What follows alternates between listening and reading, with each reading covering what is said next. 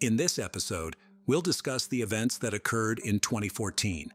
31-year-old Carly McBride disappeared under mysterious circumstances after visiting her ex-boyfriend's house. After receiving a missing person report, the police began an investigation. However, it took the authorities almost 2 years to answer the question, where did Carly disappear to? Carly was born on April 14, 1983, in the family of Steve McBride and Lorraine Williams. She was a cheerful and outgoing child with a close relationship with her parents. Growing up, Carly started experiencing more and more problems. She started abusing alcohol and illegal substances. Nevertheless, she made efforts to overcome these harmful addictions. In 2014, Carly was a 31-year-old woman that lived in Belmont, New South Wales, Australia. She was a mother of 2 children, 7-year-old son William and 3-year-old daughter Cadence. Carly's children were from different men, but I couldn't find any specific information about her relationship with her former partners.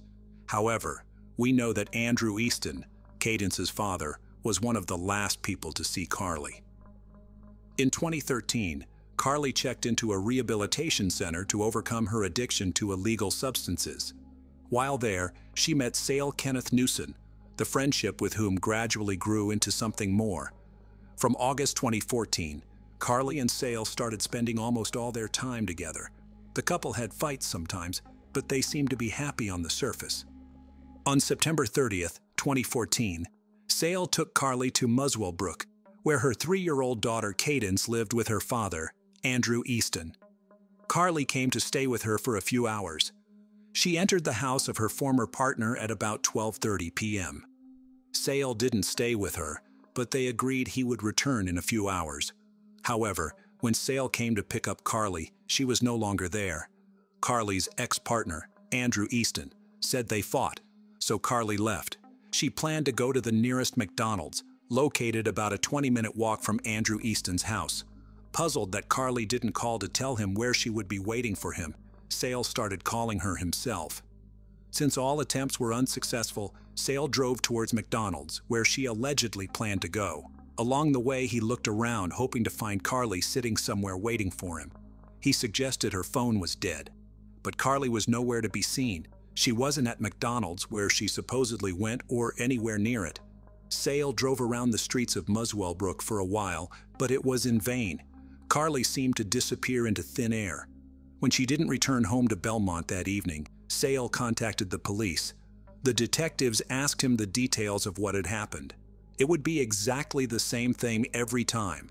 I would drop her off, she would get out and go to the front door, she would have her daughter in her arms and turn around and wave me off, Newson said. She would ring me twice and text me twice every visit to let me know she was okay. But on that day, I dropped her off about 12:30 p.m. and things were just different, and I didn't hear from her again. Not a thing. I texted her, I called her, but the phone just rang out. Newson said he turned up at the house about 4:30 p.m. as usual to pick up Carly, only to be told by her ex that she had left after an argument earlier that afternoon and headed on foot towards a McDonald's restaurant about 1 mile away. Undoubtedly, the following question arose. Did Carly leave her ex-partner's house, or Andrew Easton was hiding something? His story suggested he was the last person to see her. However, no other witnesses could confirm that Carly really left his house. Police interviewed neighbors and people living along the route Carly would have taken if she had gone to McDonald's. The fact that no one saw her has further increased suspicions about her former partner. Unfortunately, no surveillance cameras near Andrew Easton's house could confirm or deny his words about Carly leaving around 2 p.m. After reviewing the recordings from the surveillance cameras at McDonald's, the investigators found no evidence she was ever there. Police searched fields behind a nearby residential area for clues. However, a chief investigator of this case said nothing particularly remarkable had been found, adding that the investigation would continue. They urged anyone with information about the disappearance of Carly McBride to contact the police department. She was last seen wearing blue jeans, sandals, and a yellow t-shirt, and she was carrying a tan handbag. After obtaining a search warrant, the police examined the house where Carly was seen last. A group of police officers went there, hoping to find clues that could shed some light on what happened to the mother of 2 children. But after searching Andrew Easton's house, the police did not find new clues. Nothing there indicated that someone committed a crime in that house. However, investigators did find something suspicious. They discovered Carly's Facebook account got deleted a few hours after she vanished, before the official report of her disappearance. This mysterious deletion of her account on a social network raised a lot of questions. Are the account deletion and Carly's disappearance somehow connected? Was she the one to delete her account, or did someone else do it? Why was the account deleted? Perhaps the Facebook messages could tell about what happened, and that's why someone deleted the account. To get answers to these questions, the detectives turned to the U.S. Department of Justice, hoping the latter would help restore Carly's account and determine who could have deleted it. Facebook data analysis is done at the company's headquarters in Menlo Park, California, but Sergeant Wright said Ms. McBride's Facebook friends could help New South Wales police. We're asking if anyone may have been in contact with Carly via Facebook or any other social media in the days leading up to her disappearance, if anyone noticed anything unusual, if they could come forward and let us know, he said. Given the timing of the Facebook page being shut down, and in the context of the disappearance, we think it's hugely suspicious, but it's also something that could hold some vital information about what happened to Carly. Carly's parents didn't believe their daughter had just fled to start a new life. Close friend and flatmate Kylie Smith said nothing appeared out of the ordinary as she spoke with Carly on the phone as she traveled to Muswell Brook. She was so down to earth.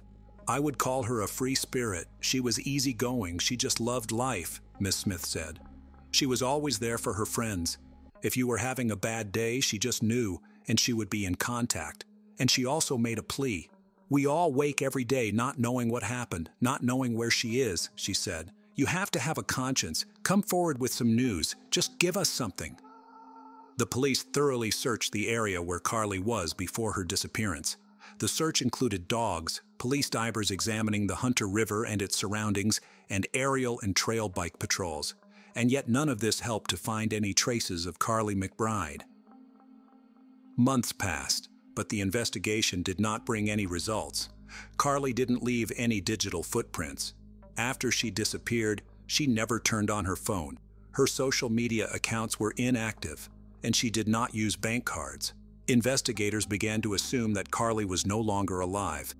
9 months after Carly's disappearance, her parents sought help finding their daughter. They were joined by Detective Timothy Seymour, who could contribute by requesting any information helpful to the case. Ms. McBride's mother, Lorraine Williams, shed tears during the public appeal and begged for help to find her beloved daughter. If you know anything, even if it's the smallest thing, please come forward and help us, she said. Steve and Lorraine said their family experienced difficulties after Carly's disappearance. We are coping the best we can, Mr. McBride said. As far as Carly's children are concerned, it's a fairly complex area. Both children have 2 different fathers, and to be honest, we haven't had too much close contact with those children. So we're just hoping that changes so we can have further contact with them. Detective Inspector Timothy Seymour said officers had worked tirelessly since Ms. McBride's disappearance. We have a plethora of information that we are sorting through, however we are still appealing again, Inspector Seymour said.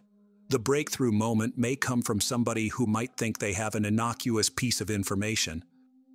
Over time, Carly's parents started realizing that they would probably never see their daughter alive again. Lorraine wrote a heartbreaking letter addressing the man who robbed her of her daughter. I don't believe there is one person who does not now know what happened to my bub, or hasn't noticed what has happened on that fateful day. Please help us for her children. They are innocent and gorgeous babies. Whoever you are, you have taken their mummy away. Their lifeline to fun times and happiness in their lives. Their tower of strength. They will never feel her soft, warm, and reassuring kisses, and her big, warm hugs with that big, contagious belly laugh of hers, and her radiant smile. Their memories are lost. They cannot say goodbye to her. Our pain, anguish, angst, and frustration are keeping us all down, causing us to wake up super vigilant that we might get a call to say they have found my bub. Whoever you are, you decided on that day to rip my daughter away from us, you bottom-feeding runt. We are left with question after question after question. We don't know how to grieve or what we are grieving. We are in a kind of grief limbo. Our little beautiful poor babies need to know where their mummy is. They are the innocent victims in this horrible nightmare we are enduring. Please, someone come forward so they can move on and grow into the amazing people their mummy would have wanted them to be. We can't honor and respect Carly's life until she is found. My daughter is reeling you in, and you will be a fine catch when you least expect it. This is my only wish, that we find my bub, that we can put her to rest. It is a basic human right with the dignity and respect that she deserves. Then her babies and their beautiful but broken hearts and heads can start to heal, and they may have a life without the anguish and pain and angst. You didn't give my daughter a chance. Please give her children the knowledge they ache for. William and Cadence should not be burdened with this pain. Please help us give them some semblance of grief and loss in their journey. Carly is a proud Aboriginal woman, as is her beautiful sister, and I am proud and honored to be their mother. No one deserves this in life, but my baby is reeling you in. You are breaking while we are aching. Your truth is Carly's truth, and in turn is our truth. Please someone speak up. Since the police couldn't link Carly's disappearance to her ex-partner Andrew Easton, they turned their attention to another potential suspect, Sale Newson. During the investigation, they learned that the relationship between Carly and Sale was far from perfect. The man was very jealous, which was a frequent cause of their fights. Despite their relatively short relationship, Newson told everyone he was deeply in love with Carly, mentioning she was the first woman he had fallen in love with in the last 14 years. He desperately asked for any information, participated in launching a Facebook page, offered financial rewards, and knocked on every door in the area where she was last seen. But, notwithstanding these public statements of love and devotion, Newson almost immediately started intimate relationships with other women. Besides, a few hours after reporting Carly missing, he offered sexual intercourse to several women. Carly disappeared on September 30th, and on October 2nd, Sale spent the night with another woman, but in public, he behaved like an inconsolable guy who had lost the love of his life. Detectives also discovered that Sale and Carly had an argument 2 days before her disappearance. The reason for this fight was Facebook messages that Carly allegedly received from other men. However, all this was only circumstantial evidence. They needed direct links to bring any charges against Sale Newson. In April 2015, the authorities searched properties at 3 addresses, one in Muswell Brook and the other 2 in Scone. Scone is a town in the Upper Hunter Shire in the Hunter region of New South Wales, Australia. The distance from Scone to Muswell Brook is about 15 miles. During the searches, they seized 3 firearms and an unspecified amount of illegal substances and arrested a 24-year-old man, James Canene. However, the police stressed that the charges weren't related to the ongoing investigation into Carly's disappearance, and yet they did arise during this investigation. Thus, we should keep this name in mind. Almost 2 years have passed since Carly was last seen alive. The police continued to investigate, but there were no new clues to help solve the case. But then, suddenly, there was a breakthrough. On August 7, 2016, in a rural area near Scone, 2 local pedestrians found the remains in a shallow grave in a bush just a few feet from the road. Forensic examination confirmed that these were the remains of Carly McBride, a mother of 2 from Belmont, who went missing on September 30, 2014, in Muswell Brook. The police postponed the announcement of finding her body for 4 days, hoping to obtain additional evidence. Superintendent Guyana repeated police suspicions that they did not suspect Carly, 31, had been snatched off a street by a stranger. "We don't believe that this was a random act, so we are looking into her past and as many people as we can find," he said outside Scone Police Station. But he stopped short of identifying any suspects in the case, as it is all too fresh. "It has taken us 2 years to get this breakthrough, and we have a fairly vast volume of fresh evidence that we need to evaluate in a thorough fashion," he said. We have put a lot of work into this in the past 2 years. The team here is pretty keen to solve this for Carly's family, and we have got so much new evidence now that it is going to take a lot of work, but we are well into it, he said. The heartbroken parents have told through tears of their desperate need for answers. Please come forward with anything, Lorraine sobbed. We still need to know who did this to my baby. The couple said they have had some closure now with her body being found, and were extremely grateful for the police and public help to find their lost daughter. For 10 months, the investigators carried out extensive work, which resulted in the issued arrest warrant for Sale Newson. On June 19, 2017, he was arrested and taken to a police station. Newson denied any involvement in the death of Carly McBride. However, Sale Newson wasn't the only one who received charges. Police believed that 26-year-old James Canene was the one who helped Newson dispose of the body. Carly McBride, Sale Newson, and James Canene met in a rehabilitation center for people with addiction to alcohol and illegal substances. Each one left the center at different times and for various reasons, but they stayed in touch. The trial of Sale Newson began in August 2018 and protracted for several years because the police had only circumstantial evidence. Prosecutors alleged that Newson met with Carly after she left her ex-partner's house, struck her several blows to the head and back in a jealous rage, and threw her body away. Forensic experts have determined that Carly McBride died from multiple blunt force trauma. She suffered 23 fractures to her skull, 13 fractures to the torso, and spinal and rib fractures. The judge said Carly McBride suffered blunt force at the hands of Newson before she died. Judge Erase also noted how Newson had told interviewing police he was a skilled mixed martial arts fighter. His main sport was Thai boxing. I had 20 fights and 20 wins. I trained alongside world champions, but when I got really good, I got too old, he told police. I find the cause death was severe trauma to the brain due to a high degree of force to the deceased's head, the judge said. I am satisfied the offender caused death by the use of fists or feet or both or the use of objects. While searching Newson's house, police found the map in a shoebox under the bed. This map contained a drawn circle around the towns of Muswellbrook and Scone. Carly's remains were found exactly in this radius.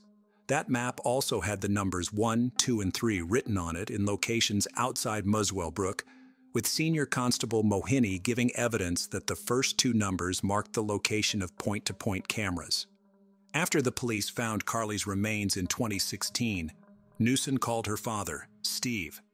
During the conversation, Newson mentioned that the found skeleton was missing hand bones, and yet the police never disclosed this information. The only people who knew about it were the police, Carly's parents, and the Department of Forensic Medicine at the John Hunter Hospital. As the authorities believed, Newson knew about it because he was familiar with the crime scene, and he was the person who left Carly's body where they found it 2 years later. Moreover, the clothes on Carly's remains matched the ones she wore on the day of her disappearance. It suggested she died shortly after leaving her former partner's house. The police couldn't find her purse and phone. When police searched Newson's mobile phone, they discovered he had deleted Google location services between September 18th and October 2nd, 2014. During the trial, the investigators learned that the photo of Carly, which Newson took on the way to Muswellbrook and later used in missing person flyers, was edited and cropped even before the police received the report of Carly missing. When the search for Carly began, Newson offered a $20,000 reward for information about her whereabouts. However, his bank account showed he was broke, which meant he offered the reward only because he knew no one would ever find her. Thus, he wouldn't have to pay. Newson injected himself into the police investigation from the start, trying to deflect suspicion onto others and attempting to get information about where police and other emergency services would be searching. He also conducted a canvass of the neighboring streets searching for CCTV or witnesses, which police said was done not to find information but to suppress it and to determine if anyone had seen him intercepting Ms. McBride. And while volunteers and police searched for her around Muswellbrook and handed out missing person flyers, Newson was in Sydney, messaging friends about how he was driving an Audi R8. As well as that Newson claimed to know the area where Ms. McBride was found, like the back of my hand, and described it to Carly McBride's father, Steve McBride, despite only seeing footage of a fake crime scene set up by police. The images you are seeing now are not a real crime scene, but a staged one that the police used to see Newson's reaction. The more investigators dug into Newson, interviewed him, looked at his Facebook messages, listened to his phone calls, the more he shone the light on himself. After examining his internet search history, investigators discovered that he was looking for information on how to delete a Facebook account. His account remained active, but Carly's account got deleted shortly after. Although all the evidence was circumstantial, the prosecutor said they did have puzzle pieces that began to reveal a picture when put together. Eventually, these pieces turned into an irrefutable case, ruling out any other possible explanations for how Carly McBride disappeared and how her body was about 82 feet from the side of the road. The judge concluded that the motive for the brutal and unplanned attack on Carly was Newson's jealousy. After he picked Carly up from Muswell Brook, he discovered she had spent about 90 minutes with her ex-partner instead of spending time with her daughter, as was planned. Carly's daughter was not at home during that time, and the fact that she was alone with her ex-partner for an hour and a half allegedly ended with Newson attacking Carly in a jealous rage. Ms. McBride's mother, Lorraine Williams, told a sentencing hearing that she lived in a blur of grief and anxiety for 2 years as she waited for her happy, gorgeous, and outgoing daughter to come home to her 2 young children.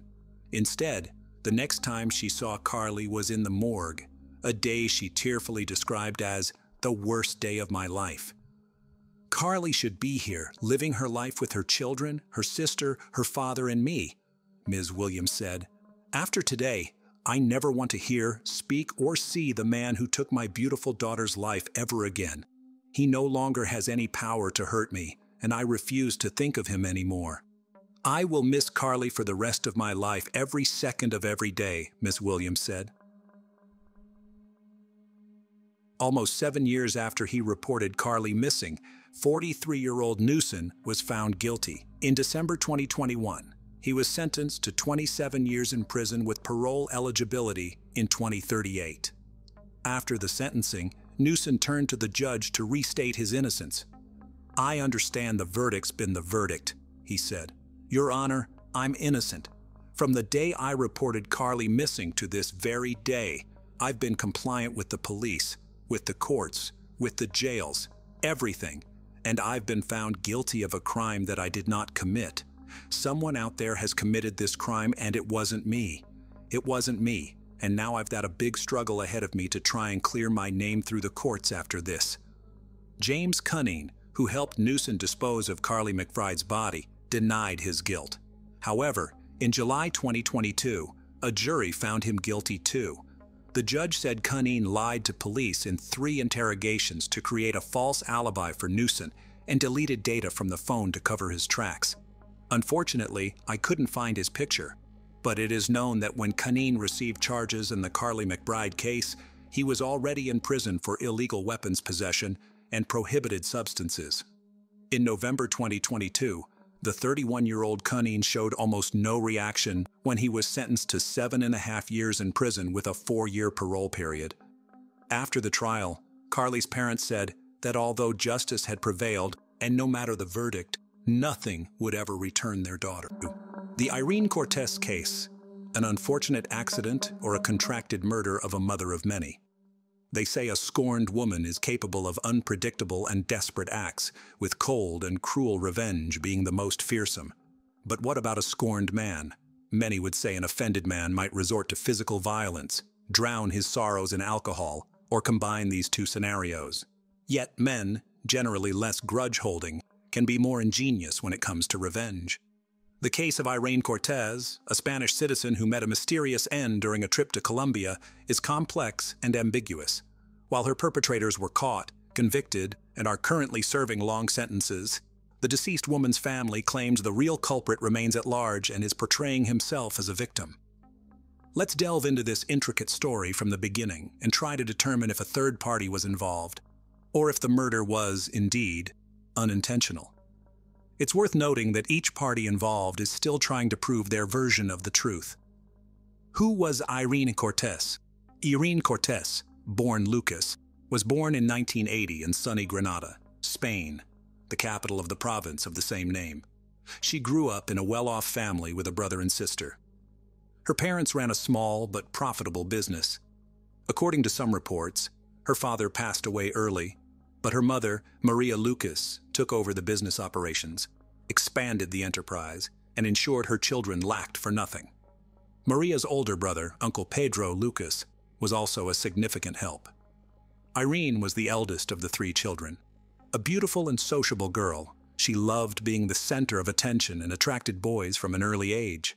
Shortly after finishing school, she married and was already pregnant. At 17, she became a mother for the first time, and 2 years later, she had her second child. Her mother and uncle provided considerable support, allowing her to pursue a good education despite early motherhood. In the early 2000s, Irene moved to the resort city of Malaga with her husband and 2 children.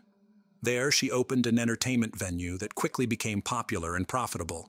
Initially a small disco bar, it eventually transformed into a full-fledged nightclub. In Malaga, the couple welcomed their third child, and life seemed prosperous and stable. At 25, Irene's husband was arrested and sentenced to 5 years in prison for trafficking illegal substances. Tragically, he lost his life in prison under mysterious circumstances. The responsibility of raising the children fell solely on Irene's shoulders. Remembering how her mother single-handedly raised 3 children, Irene was determined to persevere.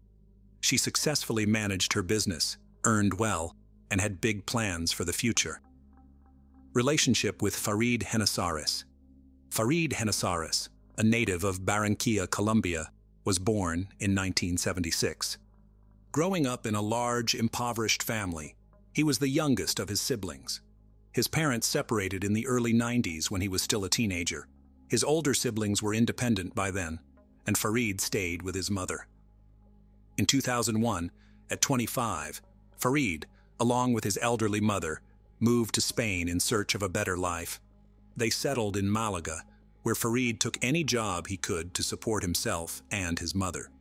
In 2005, he started working as a waiter at a nightclub owned by Irene. Irene immediately noticed Farid's hard work and reliability. She was also attracted to him, and Farid in turn did his best to please her. At the time, Irene's husband was incarcerated, and she planned to file for divorce but couldn't before her husband's untimely demise. Irene and Farid's employer-employee relationship soon blossomed into romance. Farid wasn't deterred by Irene's 3 children from previous relationships, nor was Irene bothered by Farid's humble background as a waiter whose salary she paid. Within months of starting their relationship, the couple decided to move in together. They settled in Irene's spacious apartment, and soon after, Irene became pregnant with Farid's child. They went on to have 2 children together. It's unclear if they were officially married, but Irene kept her first husband's surname, while the children born with Farid carried the Genesares surname.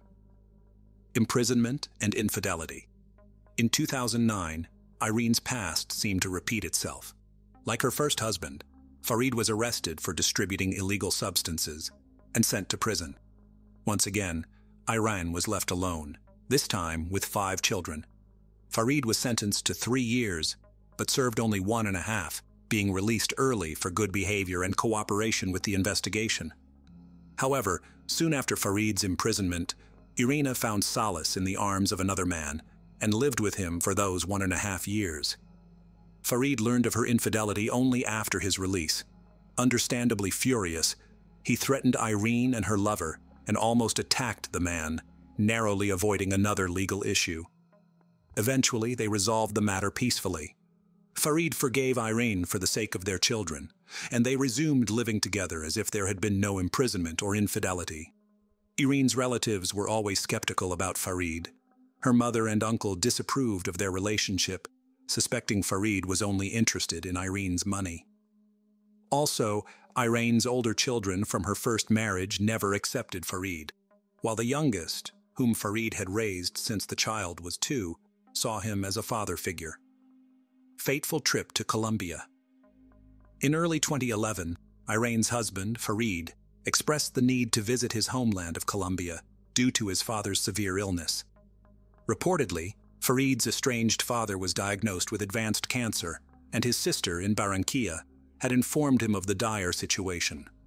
Irene, who had long wished to visit Farid's homeland, decided to accompany him.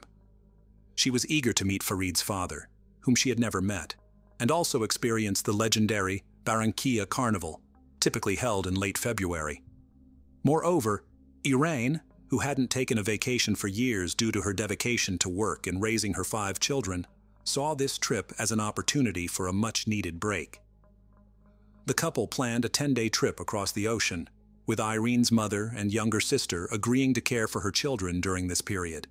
Despite her mother, Maria Lucas's attempts to dissuade her from the journey due to a bad premonition, Irene disregarded her concerns. At the same time, the family faced financial difficulties due to a seasonal downturn in their business. Despite this, Irene had personal savings of 3,000 euros in cash hidden at home. But on the eve of their trip, she discovered the money had mysteriously vanished, almost derailing their plans. Irene quickly borrowed the necessary funds from her uncle and close friends. She also booked their flight tickets and a hotel in the city center, thoroughly preparing for a journey that, tragically, would be her last. Mysterious murder. On February 27, 2011, the couple arrived in Colombia. The flight was uneventful, and they immediately checked into their hotel. Irene called home to reassure her mother. However, 2 days later, Farid informed Irene's eldest son, 14, of his mother's death. Initially, Farid claimed an accident, but it was soon revealed that Irene was murdered during a robbery at a Barranquilla entertainment venue. The case quickly became a major news story in Colombia. The narrative was that Irene, a Spanish tourist, was killed by robbers who fled the scene, triggering a citywide police manhunt. However, the circumstances of the robbery and murder seemed unusual and suspicious. The attackers did not appear to be trying to steal anything, but instead shot Irene in the heart and then fled in haste. Police and local media representatives quickly arrived on the scene. Despite the fact that Farid witnessed the shooting of his partner, during an interview with journalists, he looked quite calm, not corresponding to the image of a grief-stricken widower. The Spanish embassy in Bogotá confirmed the murder, adding that Irene's remains will be repatriated after the necessary investigations. The exact events of the night of March 2nd have yet to be clarified by investigators. In the meantime, authorities are actively pursuing the attackers responsible for this senseless crime. Surveillance footage. The case of Irene Cortez's mysterious death seemed to gain clarity after reviewing surveillance footage from cameras installed at the location where the murder occurred. On March 1st, Irene and her partner, Farid Genesaris, had planned to meet Farid's brother, his sister, and their spouses. The group of 6 enjoyed the carnival, walked around town, and then, at Farid's suggestion, went to a local bar for dinner and entertainment. By 1 a.m., Irene, Farid, and his relatives were the only customers at the bar, as surveillance footage clearly shows. Around 2 a.m., 2 young men sitting away from the group entered the bar. They did not order anything and did not look comfortable, which caught the attention of the bar manager because of their suspicious behavior. Moreover, their young appearance made the manager check whether they were of legal age. The young men refused to show their IDs and, when asked to leave, one of them pulled out a gun and aimed it at the manager. His accomplice produced a knife, but soon retreated out of the camera's view. The armed assailant pushed the manager aside and approached Irene's table, announcing a robbery and demanding mobile phones and cash. His knife-wielding partner reappeared, presumably to collect valuables while the gunman kept the group under threat. However, he didn't get a chance to act. Confronting Irene, the gunman ordered Farid to stand for a pocket search. As Irene reached for her purse, the assailant lunged at her with the same hand holding the gun. A shot was fired as he grabbed the purse, striking Irene directly in the chest. She collapsed to the floor as the assailants fled without taking anything. Farid and his brother chased after them while his sister tried to stop Irene's bleeding, and his brother's wife called for emergency services. Unfortunately, the culprits were too fast to catch. The men returned to the bar, attempting to aid Irene, but it was too late. Emergency responders arrived quickly, yet Irene succumbed to her injuries en route to the hospital, leaving behind a baffling case and a grieving family. The hunt for the perpetrators, arrest and trial. In the wake of the robbery and homicide that took Irene Cortez's life, law enforcement mobilized all available resources. The city was teeming with tourists for the carnival, and ensuring their safety was paramount. A reward of 10 million pesos, about 3,500 euros, was announced for information leading to the culprits. The first suspect, the gunman Brian Dario, was apprehended the next day. He quickly implicated his accomplice, Juan Carlos. Juan, 18, surrendered to authorities, hoping for leniency. During interrogation, Dario claimed dire financial straits, debts, and a sick child in need of costly treatment drove him to the crime, corroborated later by his relatives. He maintained that Irene's shooting was accidental, occurring while trying to snatch her purse. Juan Carlos contended he was an unwitting participant. He said Brian didn't reveal his plans but asked for backup in a job. He claimed to have only a small knife for intimidation, not harm, and left the scene once he realized Brian's intentions. However, surveillance footage contradicted his claims, showing him returning to Brian. With both perpetrators in custody and their confessions, the case appeared solved, with prison sentences looming. The court found Dario guilty of robbery and homicide under aggravating circumstances, sentencing him to 23 years. Carlos received 17 years for complicity in these crimes. Accusations against Farid and new crime details. From the early stages of the investigation, the family of the deceased woman openly accused Farid of orchestrating the murder of his wife. Irene's mother and uncle hired a detective who conducted an independent investigation, gathering additional materials and evidence to hold the man accountable and prove his involvement in the crime. Starting with the earlier mentioned disappearance of 3,000 euros from the hiding place in Cortez's house. According to Maria Lucas, only Farid knew about this money, and he was the only one who could have discreetly taken it. The woman told her daughter about this from the beginning, but she did not want to listen. Now, she believed that her son-in-law used this money to pay Dario to kill his wife.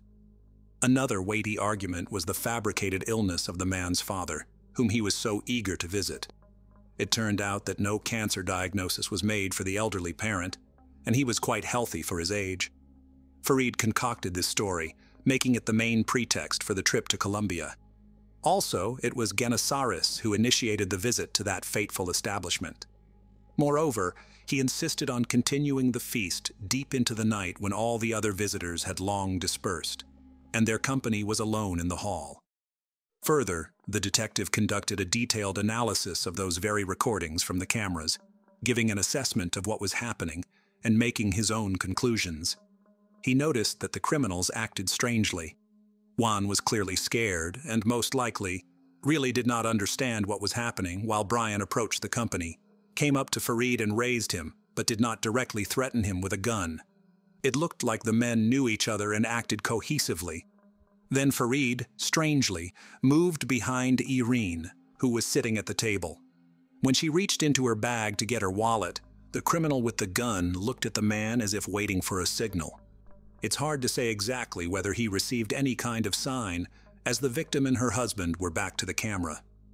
After the shot, the man chased the killer, but, in the expert's opinion, he deliberately let him escape. However, the latter statement can be considered controversial, as Brian was armed with a gun and Farid could reasonably fear for his life. Also in question was the man's behavior after his chosen one was declared dead.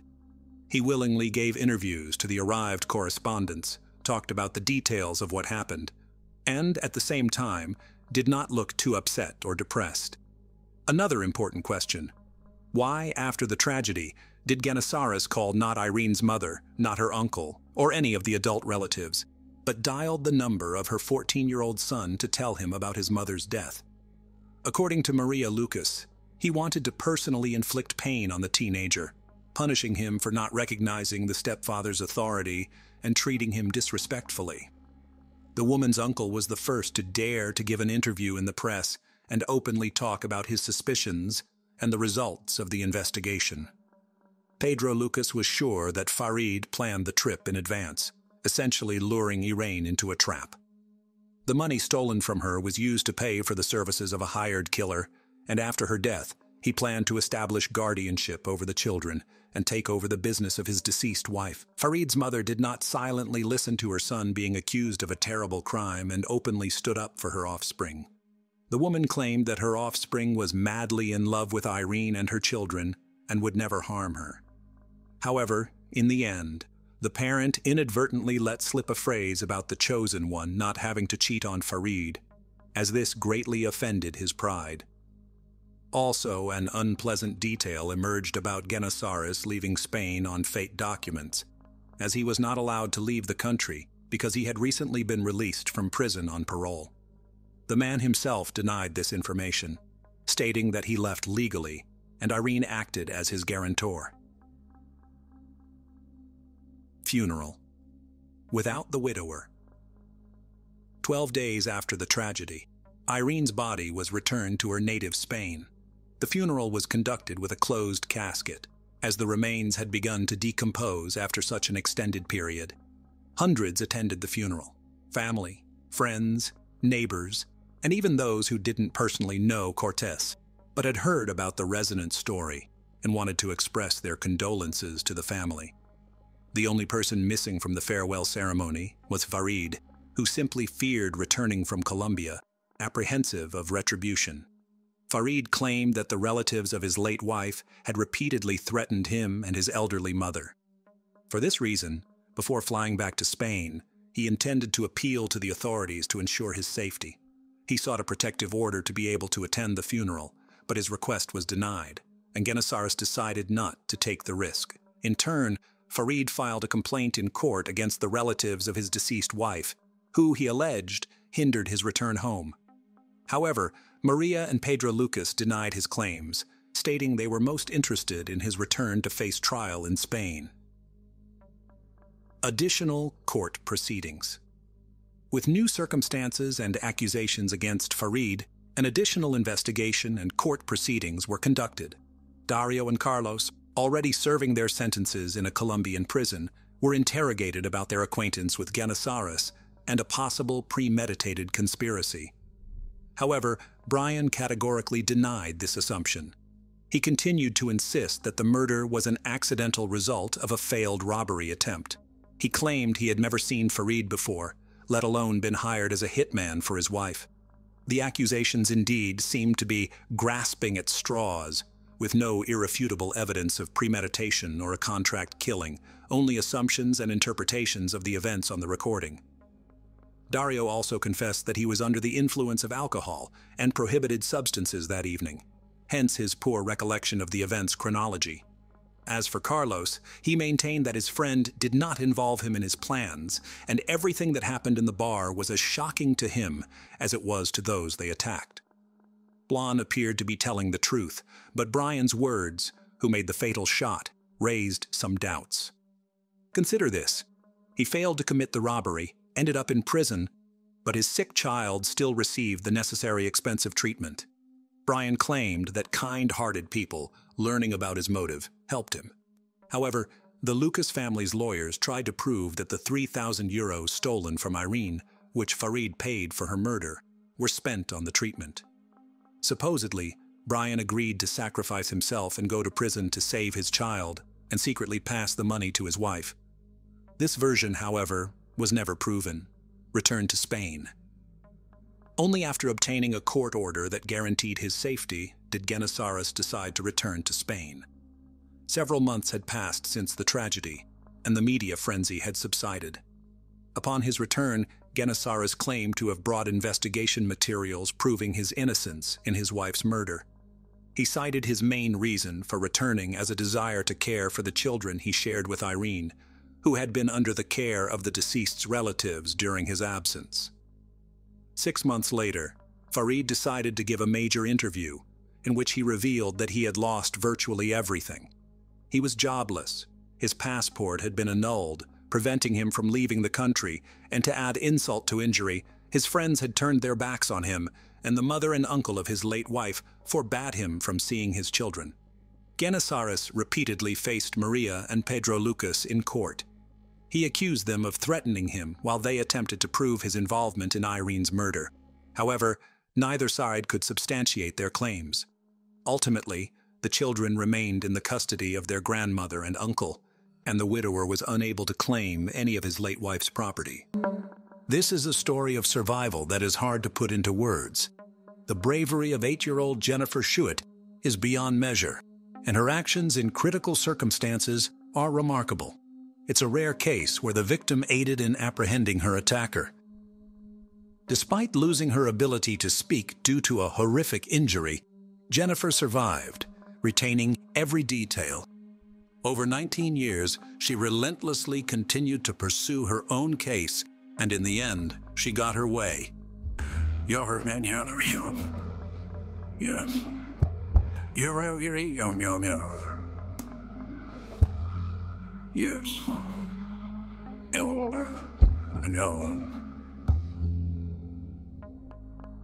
Jennifer Schuett, an 8-year-old schoolgirl, had recently finished school.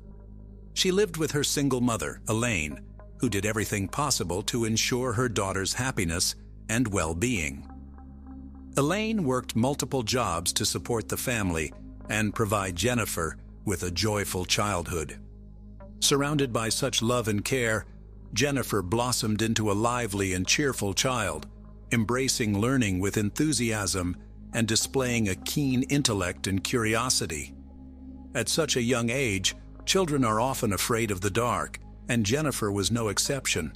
She had a fear of the dark and frequently slept alongside her mother in the same room. As far as I can remember, back in my childhood, I just didn't like the dark or sleeping alone. So I found comfort in going to bed with my mom. We would all bed we had with each other. That night, on August 9th, 2009, the mother and daughter slept in the same room. Jennifer was tossing and turning, kicking her mom in sleep, making it difficult for her to fall asleep. Unusually, at 2:30 a.m., Elaine woke up and asked Jennifer to go back to her own room for the rest of the night because she needed to get up early for work. Understandingly, Jennifer responded to her mother saying, "Just because I love you, Mom, I'm going to sleep in my own room tonight," and went to her room. Elaine would later regret this decision for a long time, but at that moment, she couldn't know what would happen next. The following morning, Elaine discovered that Jennifer was missing when she went to wake her up.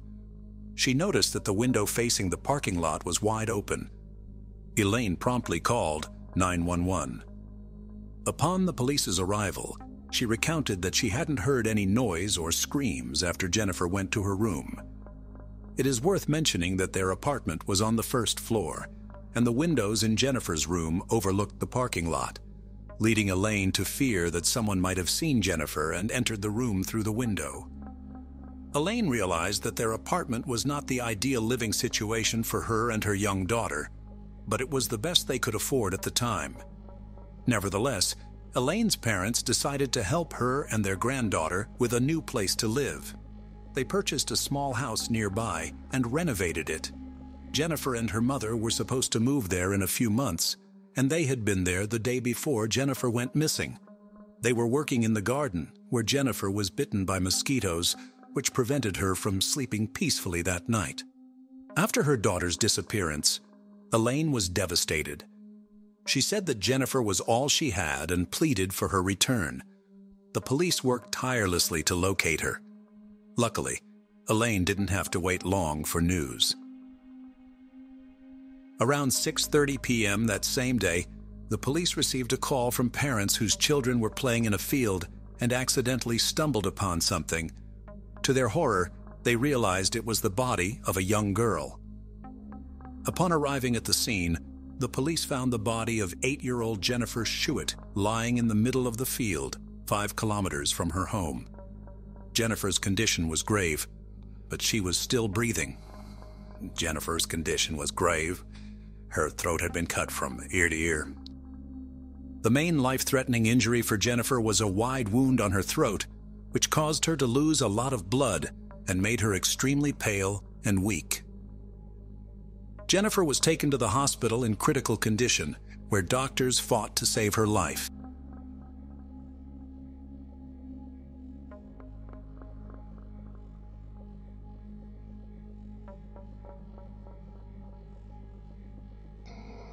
When I first saw Jennifer in the emergency room, she was a fairly small 8-year-old, very pale, covered with ant bites and scratches on her back.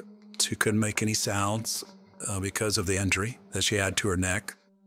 Fortunately, after the operation, Jennifer's condition stabilized and the bleeding stopped. We completed her surgery. Her airway is stable. She's not bleeding. So we're very hopeful about her survival. When she regained consciousness after the surgery, her behavior underwent a sudden change. It turned out that she was afraid of all men. I was kind of a hard patient to deal with because I had a lot of male doctors and I was scared of males. Additionally, the Dickinson Police Department deployed a whole team to guard her hospital room.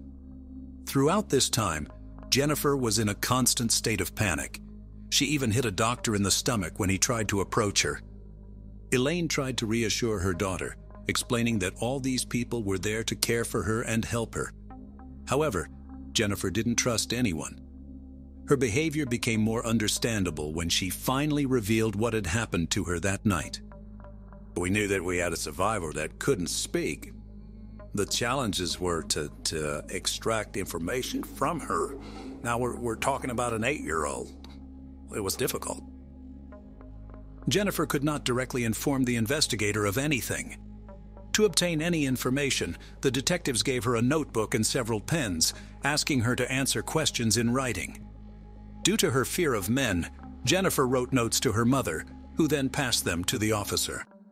Jennifer's responses were surprisingly precise, detailing the events accurately. Despite being only 8 years old, she displayed remarkable intelligence for her age.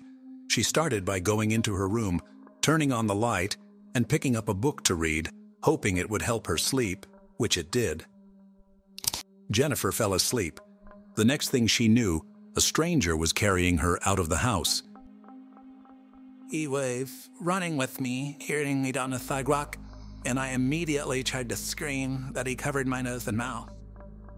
Afterward, he placed Jennifer in the car, claiming to be an undercover police officer.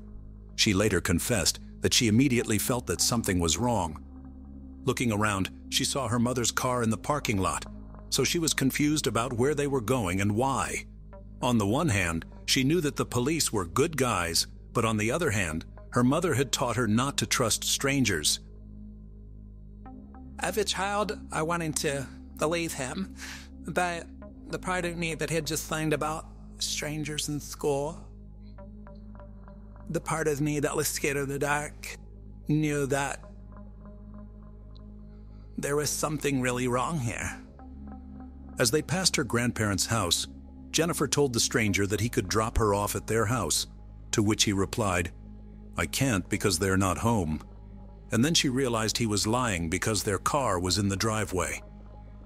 Later, the man stopped near Jennifer's school, about 3 kilometers from her home. He then said to watch the moon carefully. When it changed color, her mother would come for her. I remember anxiously waiting for the headlights, but they never came. I think that at that point he was trying to psych himself up for what he really intended to do. 5 minutes passed, and the stranger said, "Well, your mom's not coming, so we need to go further." They drove a few more blocks to a dead-end street where the strangers stopped the car. Jennifer tried once again to make sure he was a real policeman. I was interrogating him. I was wanting him to prove to me that he was a police officer. I wanted to know, where's your gun, where's your badge? He told me once back that his gun was in the back seat. Jennifer turned around to search for it, and at that moment, the suspicious policeman took off her underwear. Jennifer is unsure of how long she was in the stranger's grip because she blacked out. She first regained consciousness when he was dragging her through the field by her ankles. Despite the excruciating pain from twigs and stones digging into her back, Jennifer pretended to be dead and stayed silent. He let go of her feet and left her in the field. Jennifer only heard him walking away. Then she heard his car door slam and him drive away. I realized I couldn't scream, and I couldn't figure out why. I had just enough strength to throw my right hand on top of my neck, and that's when I felt this gaping wound. And I looked at my hand and I was full of glad. Since the exact time of Jennifer's disappearance is unknown, it is believed that she lay in the field for 12 to 14 hours. When the sun set, she saw the lights of passing cars. Nearby, she heard children's voices, and a dog approached her several times, as if trying to get the attention of its owner. But he never came. Throughout, she was bitten by fire ants, which helped her stay conscious. Anytime I would come to, I would be in disbelief that I hadn't died yet. Jennifer said she wasn't afraid and had even accepted that she might not survive, but suddenly she heard children's voices nearby, and at that moment, something hit her leg. The next time Jennifer regained consciousness, she heard a police officer repeating, "You've been found, you're gonna be okay, just please stay with me, please stay with me." And I remember being put into the life flight helicopter. This story was very challenging for young Jennifer, as she couldn't speak and had to write everything down on paper. Moreover, her fear of men complicated the situation, so her mother asked all the questions, and Jennifer's answers were relayed to the officers who were behind the door. Incredibly, 8-year-old Jennifer even managed to get the stranger's name from him. I just remembering his name. And so I wrote, he said his name was Dennis. I remember then that he looked griefy and like he may have had a scar or something on his face. 4 days after her disappearance, the police requested the services of forensic artist Lois Gibson, who communicated with Jennifer solely through gestures and notes. Despite these challenges, they managed to create an incredibly detailed composite sketch. It was shown to the public in hopes that someone would identify the man. Meanwhile, the police continued to comb through the crime scene and found Jennifer's clothing about half a mile away, along with a man's shirt and underwear. Although there was hope that DNA on the clothing would lead to the perpetrator, no matches were found. Jennifer's recovery was gradual. She showed remarkable resilience despite still being a child. There was a moment when she got upset over a chocolate bar she couldn't eat, screamed in frustration, and a faint sound escaped her mouth. Doctors were shocked because her vocal cords were almost severed and they never expected them to heal, but somehow they began to mend. I like to say how to set up then. Soon after, Jennifer was discharged from the hospital. She not only returned home, but also went back to school. After completing her schooling and college education, Jennifer decided to pursue a career as a children's librarian. However, she never forgot what happened that night. Each day felt like a hunt for the criminal. It could be anyone. This could be our neighbor. This could be someone at the post office, someone at the grocery store. If he watching enough, is he going to come back and finish me off? Fortunately, Jennifer met a guy named Jonathan, and for the first time in many years, she trusted a man and they fell in love. However, at the same time, the trail of her attacker grew colder. The chances of him being found were slim, and the case showed no progress despite being passed from one investigator to another.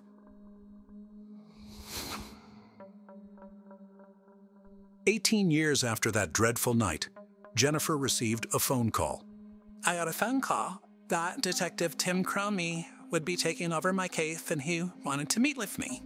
Tim Cromie promised to do everything possible to catch the criminal, and Jennifer believed him. And I told her, I said, Jennifer, I will do whatever I can do in my power till the end of my career to get you the answers that you... Tim and Richard discovered the significant amount of evidence collected on the day Jennifer went missing, and immediately after she was found, with Jennifer's underwear being particularly crucial, as well as the perpetrator's shirt and underwear. They sent a DNA sample found on the clothing to Quantico, Virginia. Although detectives knew that technology had advanced significantly in 19 years, they understood that the case's age meant it would not be a priority in the lab. Often working cold cases, time is your enemy. People forget, people move away, people die.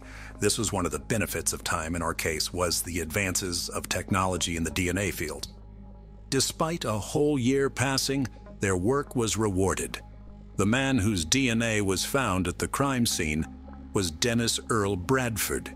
Who is that? The same man Jennifer had written down many years ago. It turned out that the 8-year-old girl had been incredibly accurate in her descriptions. Jennifer was 8 years old, on pain medication, couldn't speak, and hand wrote down, he said his name was Dennis. At that point, it was monumental that this girl was so accurate. Of course, later we found out how accurate she was on everything. Dennis Bradford, 39, lived in North Little Rock, Arkansas, and his DNA was logged into the national database following an assault on a woman he met at a bar in 1996. Although sentenced to 12 years in prison, he only served 4. On February 4, 2000, Dennis was conditionally released. Less than a year later, police arrested Bradford for driving under the influence less than half a mile from his home. He remarried and worked as a welder until his arrest in 2009. Tim Cromie and Richard Renison investigated the link between the suspect from North Little Rock, Arkansas, and the small town of Dickinson, Texas. It turned out that the man had been arrested in Dickinson in 1987, 3 years before Jennifer's attack. At that time, he had 2 addresses within 2 miles of Jennifer and Elaine's apartment. To confirm his identity as the kidnapper, detectives requested a 19-year-old photo from his driver's license. When they saw the picture, they were stunned. He looked like a copy of the composite sketch created with the help of 8-year-old Jennifer. You're a Jennifer Short. Yes. You're out because you got in contact with her. Yes. Told about it. No. I didn't tell her. Obviously, it's special up, but I think you would. If you will see her out to you need to impress her. I really did. I said to because you are free to want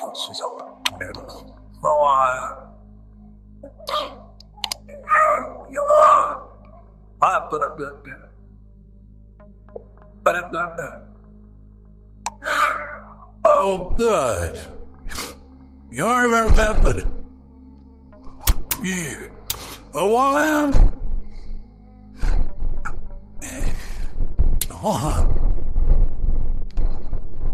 Well, yeah, don't let you go for it. I have great there. Oh, Harley, or cards. Yeah. Bye. No idea. You want me back 2 days or you're already? Yeah, and yours did not. Dennis Earl Bradford was arrested on October 19, 2009. He insisted he didn't know Jennifer, couldn't recall why he had stopped near her apartment, and couldn't comprehend why he had treated her so cruelly. Dennis also revealed an interesting detail that investigators didn't know. After the attack, he was overwhelmed with guilt, and he attempted suicide with a shotgun. Bradford wanted to pull the trigger but changed his mind. Afterward, he was admitted to the psychiatric ward, which happened to be the same hospital that Jennifer was still in. Even at that time, he was so close to her. Immediately after the interrogation, detectives informed Jennifer that the criminal they had been searching for 19 years was arrested.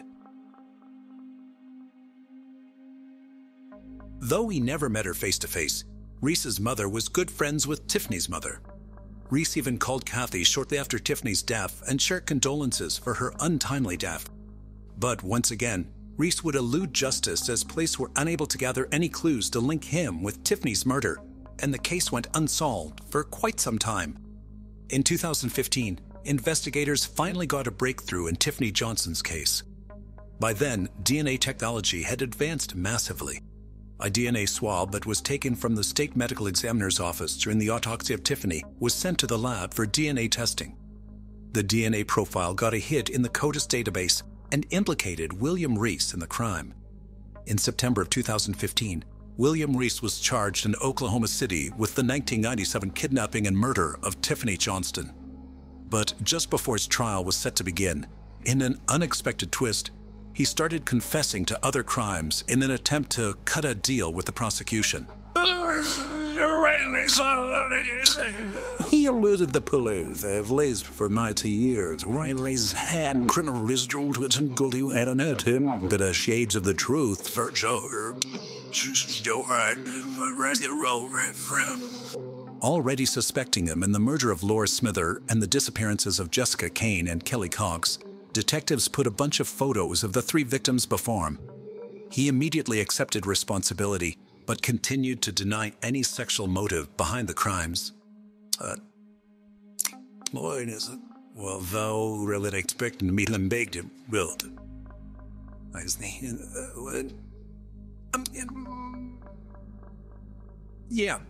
Zach. You know, I live in a while, and he usually people when they're all money had that thing. He also agreed to show investigators to the site where it claimed the remains of Kelly and Jessica were buried, on the condition that they would not seek the death penalty. In April of 2016, Reese led the investigators to a site in Houston Pasture where human remains were found after several days of digging. The remains were later confirmed by the Harris County Medical Examiner's offices as belonging to Jessica Cain. From there, the search moved through a burial site in Brazoria County, where they found another set of human remains. Through dental records, the remains were positively identified as Kelly Cox. The trial for Tiffany Johnston's murder began in May of 2021 in the Oklahoma County District Court. On May 28, 2021, he was found guilty by the jury. On August 19, 2021, the judge sentenced him to death for Tiffany's abduction and murder.